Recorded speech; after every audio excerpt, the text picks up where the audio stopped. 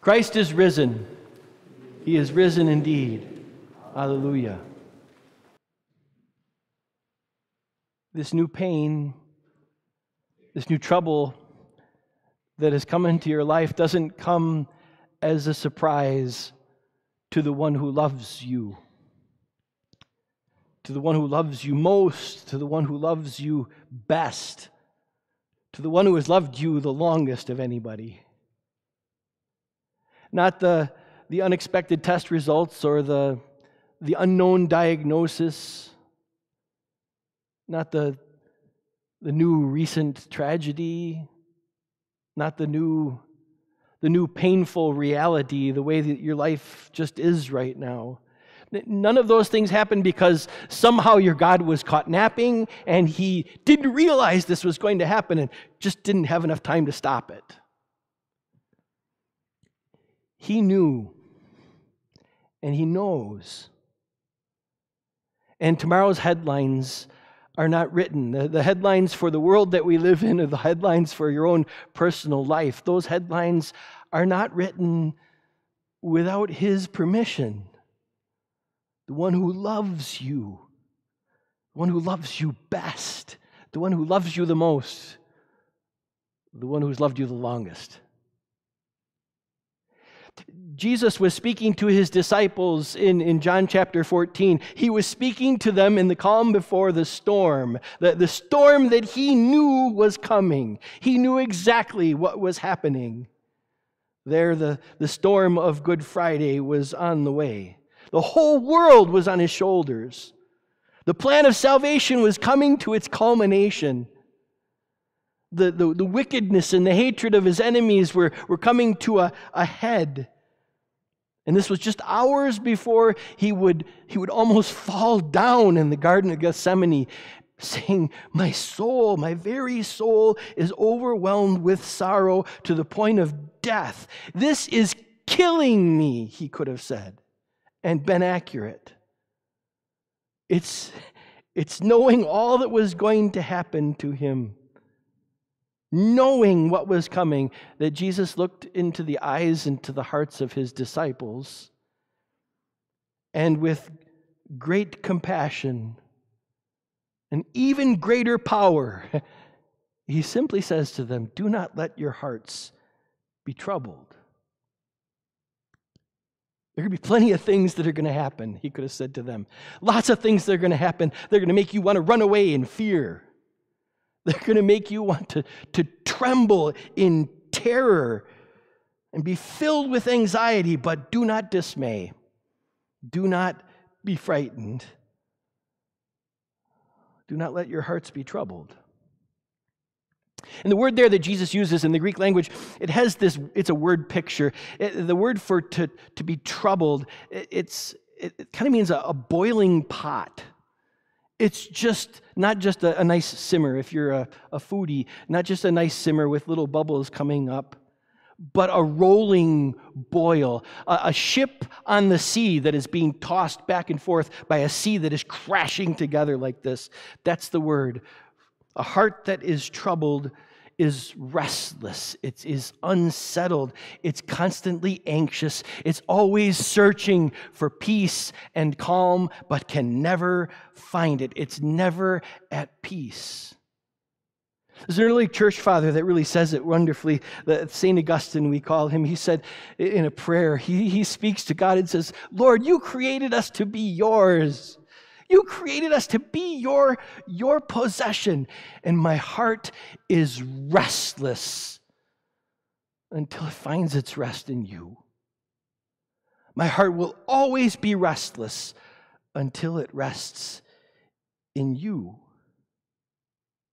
So Jesus was speaking to his disciples, and he had tenderly loved them in such wonderful ways before. He told them, "I'm the good shepherd who lays down his life for you, and with my death and by my death, I bring you life. So do not let your hearts be troubled.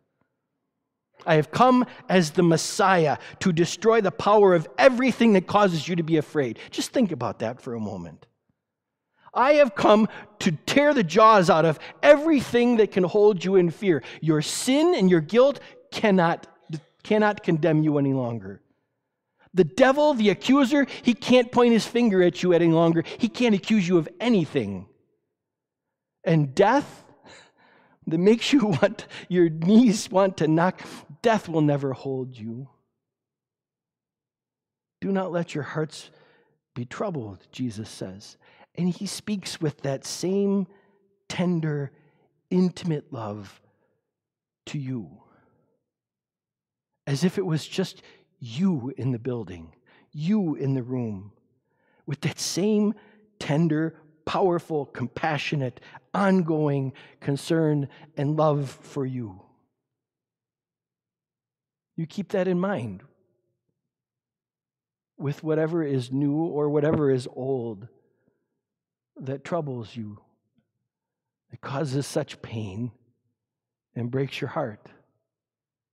Martin Luther, when he preached on these texts, these words of Jesus, he said, and he spoke from experience, of course, he said, we should expect trouble in this world. We should expect these things, not with a cynicist's heart, like, Eeyore, that expecting everything to go bad. No, he says, we should have listened to Jesus, and we know that in this world we will have trouble. We should expect these things, Luther says, but at such times, we must hear Christ speaking these words to us. So we got the best of all worlds. It doesn't come as a surprise to us either when the trouble hits, when tragedy strikes, when difficulty comes. We're not surprised by that. And at this very same time, we listen, we remember, we hear again these words that Jesus speaks to us. Do not let your hearts be troubled. And Luther, when he wrote on it, he said, you can almost listen into these words as kind of a gentle rebuke from Jesus. Like he's poking you in the ribs a little bit because he's right next to you. He gets to do that. He pokes you in the ribs a little bit and says, as a gentle child, you're not going to worry about this, are you? You're not going to be filled with terror and fear over. You're not going to be destroyed by that, are you? I'm with you. I'm your God and your Savior. I've washed you in my blood. I've chosen you. You are mine and washed clean in your baptism. You will not be destroyed by this. And Luther says, Jesus speaks to us and says, be of good cheer and take heart. Take heart, Jesus says, because for you I have overcome the world. I've overcome those enemies. So do not let your hearts be troubled. The sin that burdens your conscience, the sin that the devil wants to try and use to cause you to be afraid, to have you look at the trouble and the pain that comes and view it only as anger from God punishing you. No, Jesus says, do not let your hearts be troubled. That sin that burdens your conscience has been fully atoned for in the suffering and death and resurrection of your great substitute.